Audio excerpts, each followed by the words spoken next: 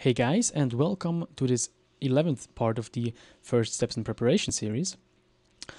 In this tutorial we're going to cover the second part of the lighting with lamps tutorial, so to say. And we already talked about the first 3 lamps, and there are 5 different lamps in Blender. So yeah, open up a new window of Blender and let's just delete the default cube and let's add a monkey. RX45. Let's move it up a little bit. Actually, let's just make sure it orthographic. Let's make sure it actually touches the ground with its chin and its in the back of its head, so it actually casts a nice shadow. Otherwise, it will look wrong afterwards. Now let's just add a plane. Let's scale it up so it can actually cast a shadow onto something. And then let's just select this lamp. And in the lamp properties, let's change it to a Hemi lamp, okay? And you can see for the Hemi lamp, we've got only very few settings. And that is because a Hemi lamp does, just like the sun lamp, not have any kind of fall off. And also it doesn't cast shadows, okay? So the Hemi lamp is supposed to, as its name already implies, because Hemi comes from hemisphere, it's supposed to simulate like a very cloudy day, where you only have like this very diffuse kind of lighting, and because the lighting is coming from the sky, from everywhere, it doesn't really cast a clear shadow as opposed to the sun. Okay, so yeah, that's what we're going for. Now, other than that, the exact same settings as for the other lamps, and yeah, let's just go to about here so you can actually see the backside. From the view of the Hemi lamp. Control-Alt-0 to position our camera. Let's move it back a little bit. And then let's just hit F12. And you can see that's what you get. A few things to note here. You do not have a fall off towards the outer region. Okay, it's completely gray everywhere.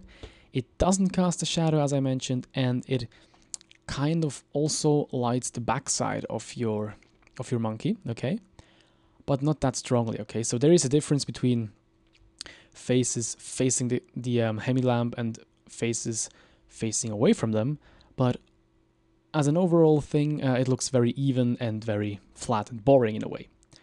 But yeah, now you never really light a scene only with Hemi lamps, or at least I never did.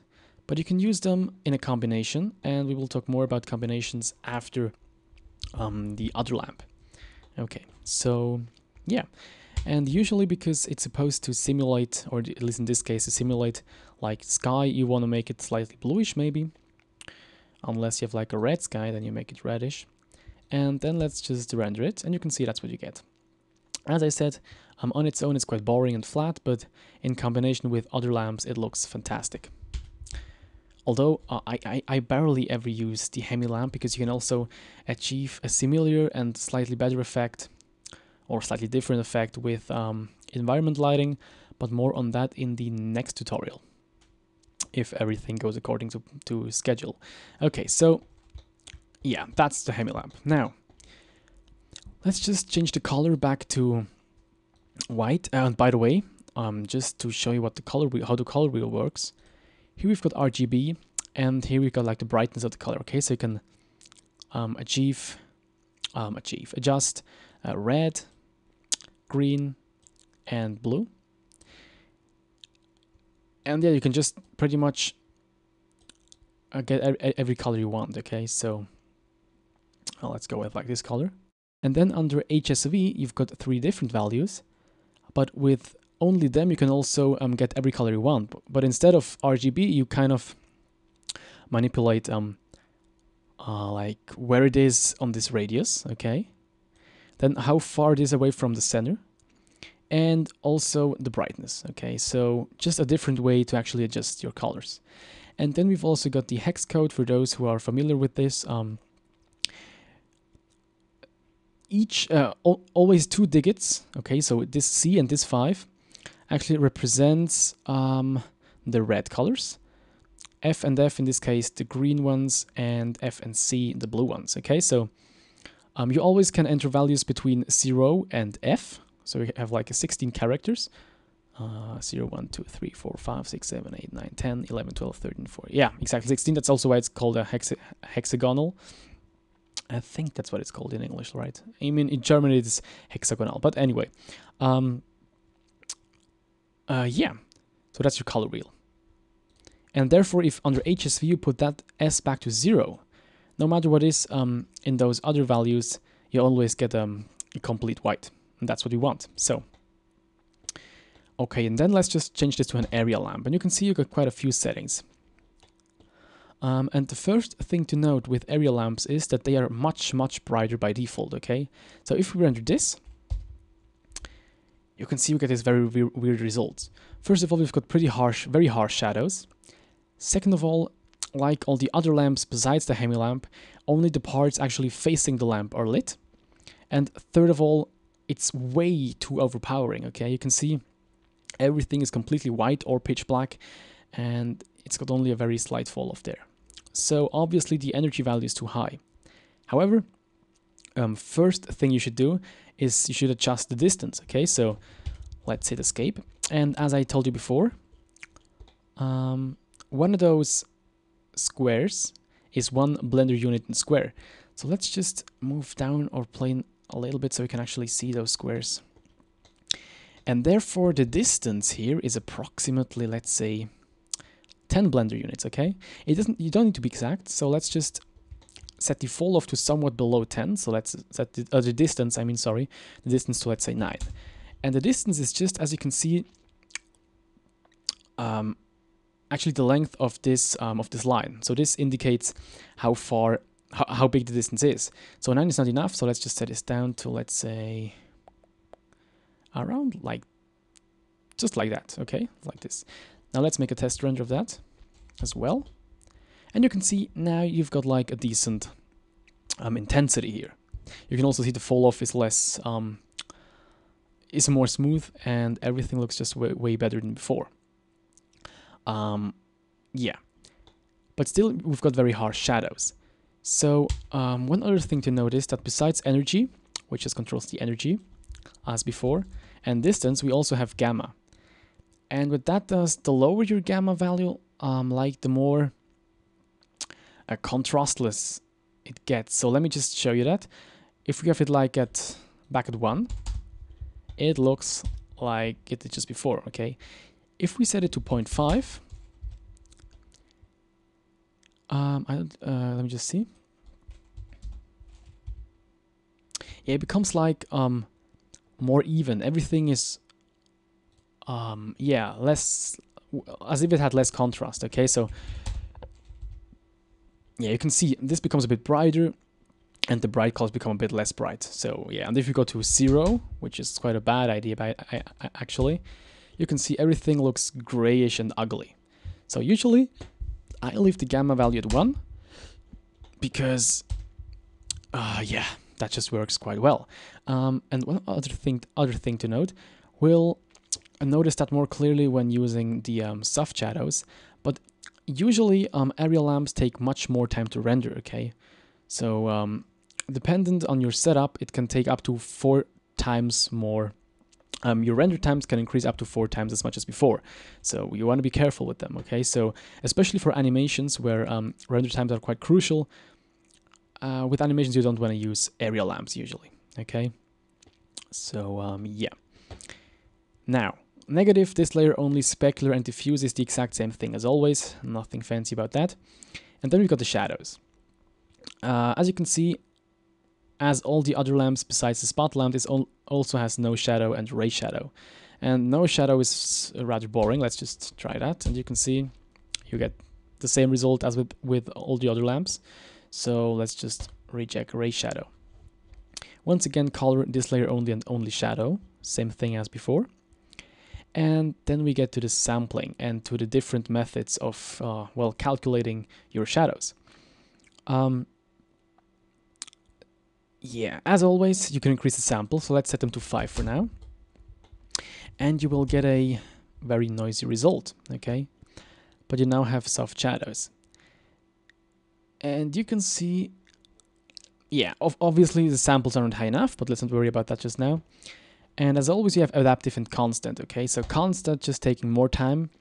It does not really increase the quality, in my opinion. And adaptive, you can see right now, it took 2 seconds and 19/100th of a second. If you set a threshold higher, then it takes less time. So let's set it to, let's say, 0.1. You cannot really see a difference. And you can also not really see a difference in render time, unfortunately. Now, if we set this threshold to like 1, by the way, I think 10 is the highest value you can... No, here it is finished with 1. Maybe you can force it to something. No, you cannot force it. Okay, 1 is the highest. And you can see with 1, it takes still nearly the same amount of time. However, the quality is kind of compromised a little bit. Okay, so if we compare this to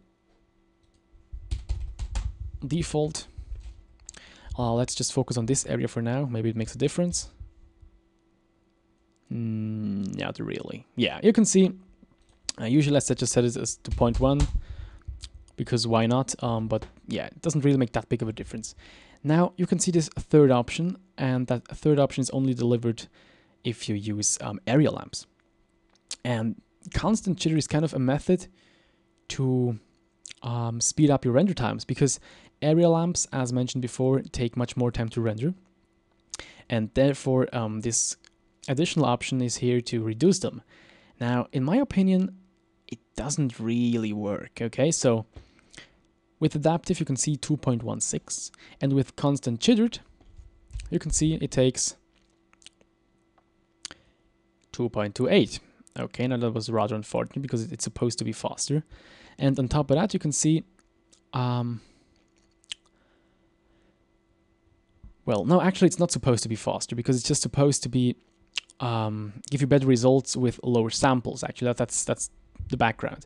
Now you can see this doesn't look good at all. It looks less low sampled because you've got pretty clear lines, but it also looks as if there were a lot of light sources over here, and each one of them throwing a very sharp shadow. So that's not what you want, okay? And therefore we got those few checkboxes down here, and each one of them is in a way trying to improve the render, or in the case of Umbra, to change it. Okay, so if we check Umbra, you get this very bad result. The shadows becoming even harsher and even weirder. So I don't like Umbra at all. I've never used it before, I believe. Let's uncheck that. Now you can also choose Dither, and Dither is actually pretty cool. You can see, even though we only have 5 samples, it looks quite even. Okay, so compared to adaptive, it looks less noisy, but on the other hand, it also looks a bit weird. Now, I will show you later how to use this dither effect for an artistic purpose. It's pretty cool, but yeah, not quite a solution either. And if you go to jitter, then it just pretty much makes the exact same thing as adaptive. So, but it takes more time. Okay, so if we compare this to adaptive, you can see maybe it even looks a bit better, but it takes also more time. So yeah, I'm not too big of a fan of that either. Now if you check jitter and dither, you can also see that the dither effect is kind of cancelled, because the jitter effect is like overpowering a little bit. And if you also check Umbra, you can see you get a very ugly result again, because that very harsh character of the Umbra is also being considered. So yeah. Now, of course, if you just increase the samples, let's say adaptive, let's go to 12. You can see it takes much more time now. I guess about 5 seconds, maybe 7 even. 10, okay. I'm bad at guessing apparently. 10 seconds. You can see it's still noisy. It's still quite noisy. And if now we go to jitter, to constant jitter, and we click jitter, which is similar to adaptive, it's supposed to give us a better result than adaptive. Let's see if that is true.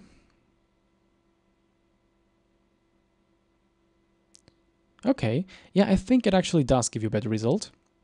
It looks less noisy and a bit more even, but it also takes a bit more time to render. Okay, so yeah, just play around with it. Usually with constant and jittered, it might give you an improvement, but yeah. Yeah, but as a general tip, if you can avoid area lamps, do so, because they do take more time to render in the same quality. Okay, now let's put the samples back to, let's say, 5. Yeah, that's okay.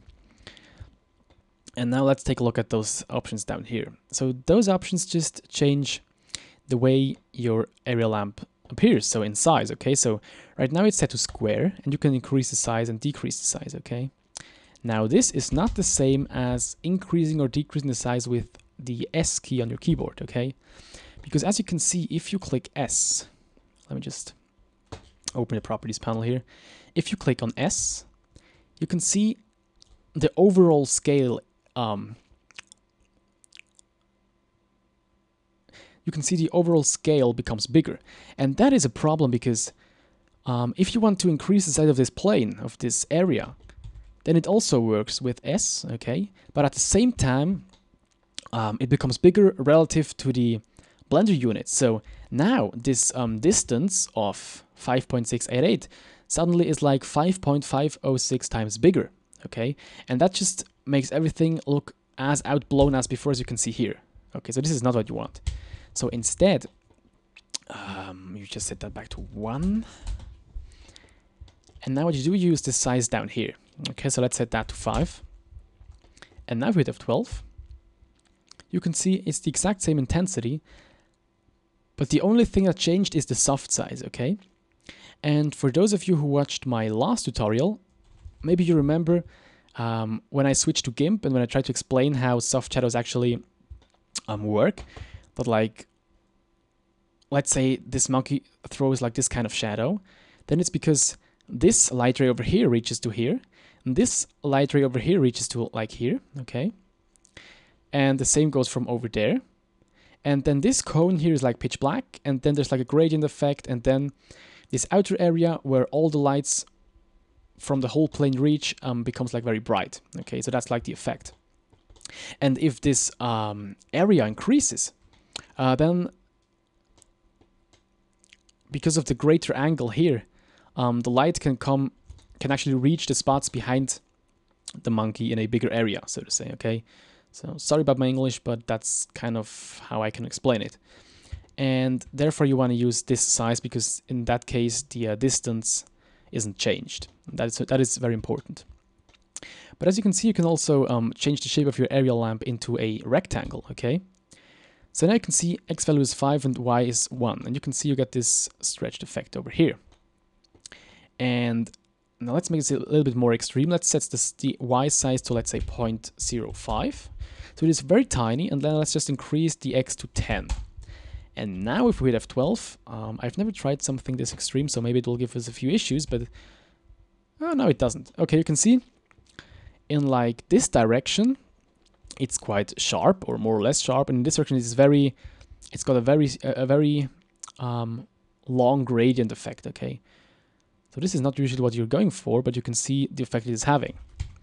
And if we set this to something reasonable, let's just say 10 and 2, then if we rotate that like this,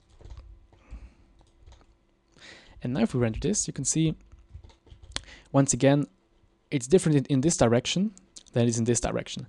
And you can also see it's very noisy again. That's because once you check rectangle, you can see you got two sampling options. You've got X and Y. And right now X is still 5, but Y is at 1. So we have to set that to 5 again as well. And now we've got a somewhat smoother result. Yeah. And now the cool thing, or the artistic effect I was talking about earlier, is if you now check jitter, and you leave the samples as they are, so they're even, and now if you hit F12, you can see you get those very funny lines, or you're supposed to get them. Didn't really work. Just give me just a second. Let's just change the ratio to even, let's set this to 20, and now let's try again. Yeah, it doesn't really work the way I thought it would. Yeah, but you can see those lines now much more intently than before. And if you do it right, which I apparently just didn't quite get, let me just move it a little bit closer to our monkey. something like this. And now let's just put that to 5 and that to 0.5, like this, or actually that one to 1. Let's try this again. Yeah, that's better. You can see you get those very, very cool looking lines. Okay, so if you're going for a soft shadow, that's obviously not what you want. But if you're going to some kind of artistic look, then maybe this is exactly what you're looking for. Yeah, and to lower the samples, let's just put this to 3 and 3. The more obvious the effect is becoming, okay? So now it's really like pixelated a little bit. It looks very weird, but in a way also quite funny. Okay, so let's go to adaptive. And let's put this back to 5 and that to square. Okay. So yeah, that's more or less it for the lamps. Now let's just take a look at some of the lighting setups, okay? So there are a lot of different ways to light a scene, okay? So let me just show you 2 ways, okay? First one is kind of a setup that works quite well for outdoor lighting scenes with the sun. And the other setup is like a studio setup for lighting like an object or something. It's called a 3-point lighting. And there are quite a lot of different variations of 3-point lighting depending on what you want to show. But yeah. Okay, so let's just delete our area lamp and let's add in like a let me just say a spot lamp. Let's go to top view and let's put it to somewhere over there. Just somewhere over there. Let's then just duplicate it. Let's move it to over there. Okay, and then let's just duplicate it once again. Let's move it to somewhere over there. Okay, and then let's just take our camera and let's move the camera to over here. Let's just rotate it a little bit.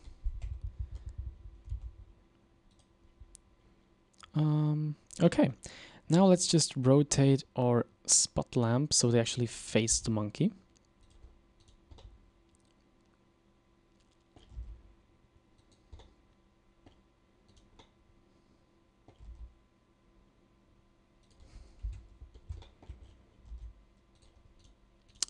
Like this, and now let me just explain something here. This lamp over here, okay, this lamp is our key light. It is the main light. It's also usually the strongest light. I will show you a setup where it is not the strongest light, but usually it is. Then this lamp over here is like the fill light, okay. It is weaker than our key light, but not much, and it doesn't give you any specular reflection. So only our key light gives us actually some specular reflections in this example. And this is our backlight, and the backlight kind of has the purpose of separating our monkey from the background by illuminating its edges, or yeah, just the rim, so to say. Not quite sure what you call that. So let's go to 0. I don't know, actually we need to make a few adjustments first. So with the fill light, let's just disable specular. Let's set the energy to, let's say, 0.5, actually to 0.6, okay? And let's leave the others as they are for now. So now if we have 12, that's the result you get. Now everything is a bit too weak, so let's just select all of them. And let's just go to top view. And let's just change it so that the center of the monkey is actually the point where we scale to. So since it is in the center of the scene, let's just switch to 3D cursor. Let's just move it down a little bit, and let's just try it once again. Yeah, that's better. Okay. And you can see, well, now the shadows are a bit irritating, so let's just move our plane to the second layer for now. And you can see what we get. We get like this area over here with the specular reflections, which is lighted by our key light. But then we also made sure that we don't have any very dark black part, because we've got a fill light over here, which is a bit weaker. And then we've got like those specular reflections over here going on from our backlight, okay, which kind of separates the monkey from its background. Now you can see we still got like a black area over here. And if you want to make sure you don't have any of them, just go back and just change this fill light to a Hemi lamp, because as you might remember, Hemi lamps don't cast any shadows and they also illuminate faces that face away from them. And now if we have 12, you can see it's much more even, but also it's too flat. So let's just decrease the energy of 2.3, and that's much better. That's much better. Okay, now you can play with those values and positions and so on. So if we select our first lamp, and if we increase the energy to, let's say, 2, you can see it looks much brighter now, much more. Also, you automatically focus to the left side of your render, okay? And one other thing you could do, you could, for example, change this to be or the backlight to be a Hemi light as well, which would then look something like this, a much more even lighting. And you can really play with those settings. One cool thing as well is to use colors in your lights and complementary colors on top of that. I think they're called complementary colors. Let me just take a look. 1 second.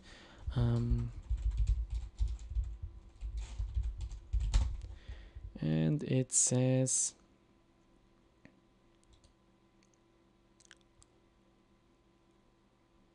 complementary colors as well. Okay. And that just means the colors I like to use are blue and orange. Or, yeah, you can just see in a second what that would look like. So our key light is like an orangish color, but only slight. You don't want to go with orange like this, okay? Just slightly orangish, something like this. And then let's just change our fill light to be a slightly bluish color. Okay, let's just see how that looks. Yeah, looks quite cool. I think this might be a bit too overpowering. Let's go with 1.3. Yeah, you can see it looks already much more, well, you cannot really say alive, but much better than before with just white lighting. Okay, and it really looks like this is like this not the sun, but like a warm light. And this is like the shadow, which is kind of bluish. And yeah, you can get some great effects this way. Now there's one other way to light your scene I'd like to discuss, which is called rim lighting. And in my opinion, rim lighting is fairly difficult to achieve. Okay, so what rim lighting means is just that, let's just press F11, is that your model is like in a very dark and sinister atmosphere, and you can only see like the outside of it, okay? It's kind of that effect from that you also get in comics, you know, when you have like the bad guy, and then there's like a thunder and lightning going on, and only the side of his face is actually illuminated. And therefore you need a very weak key light, and also a very weak fill light. Let's just do it. Let's set our key light back to white, because we don't want it to draw any attention to it. And the same goes for the Hemi lamp. Let's set this one to 0.05 and this one to 0.1. Let's give it a test render. That's still too bright, so let's set this one to 0.05 and this one to a 0.025. It's still too bright. Let's just set a 0 for now. Okay, that's perfect. That is perfect. And now we go to top view and we change the backlight to be a spotlight. Let's rotate it around like this. And now we need to make sure that it actually illuminates the parts of our monkey that we want. So as you can see here, we want it to illuminate like the ear, then the rim.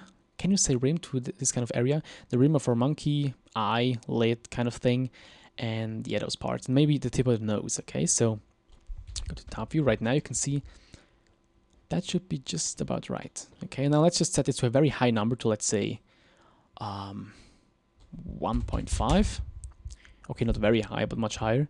And let's also give it a slightly bluish touch, because like, you know, thunder from the outside through heavy rain. Okay, now if we press F12, you can see that's what we get. Now, it doesn't look very impressive with our monkey, because our monkey is kind of an innocent, dumb character. But if you have like a bad-looking character, if you have a human being that looks really mad, then it gets a great effect. But it's not quite strong enough or backlight. So let's just change it to, let's say, 2. 2.5 even. Yeah, that looks better. Okay, now I think our key light, or this one, is still too bright. We don't want it to be black, but you don't want it to be really a gray either. Here we go. Okay, and you can see that's the kind of effect you get. And now, yeah, you can see this. It gives you this sinister, this dark feeling, that atmosphere. Yeah, and we've got a very, very scary monkey here. Anyway, those are a few techniques to use with your 3-point lighting setup. Okay, you can also go for a 4-point lighting, where one of them kind of simulates like the sun reflecting from the top of its head, or you can go for a 2-point lighting, which is very even if you do it the way it's usually done. Yeah, you can go with a lot of different techniques and ways to light your scene. There are other sites on the internet that focus specifically on lighting. Yeah, just Google them. They are quite cool, also for Blender. And yeah, now the other thing I'd like to show you is like a normal daylight scene. Okay, so let's just bring back our plane like this. And now let's, oh, by the way, if we render it without the lamp, as you might guess, it is going to be pitch black, except for the background. Anyway, let's add a lamp. And let's first of all add a Hemi lamp, okay? So let's just move it up, like this. And as I said before, it doesn't matter where you position it. You could position it down here. If you render this, you can see it lights your scene. So it's just telling Blender what direction to cast light from, but not where the light starts, okay?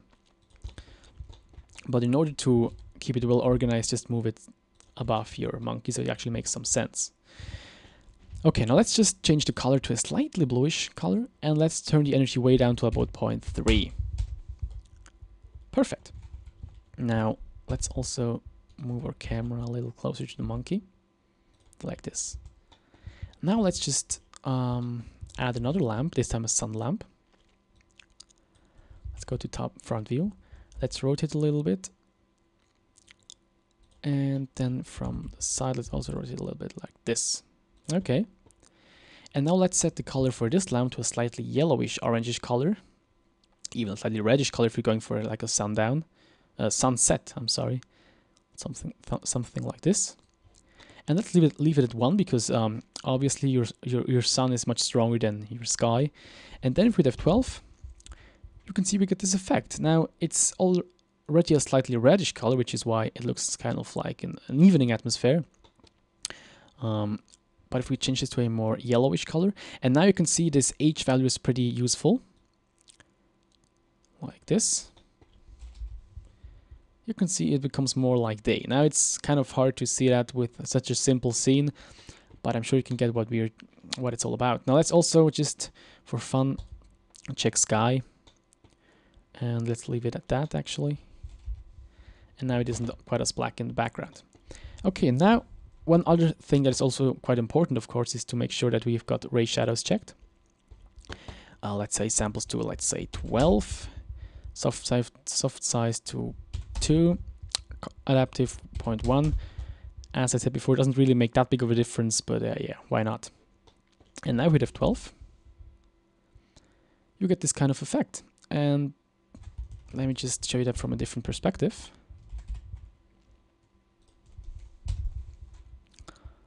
And yeah, of course, it's still a rather boring scene.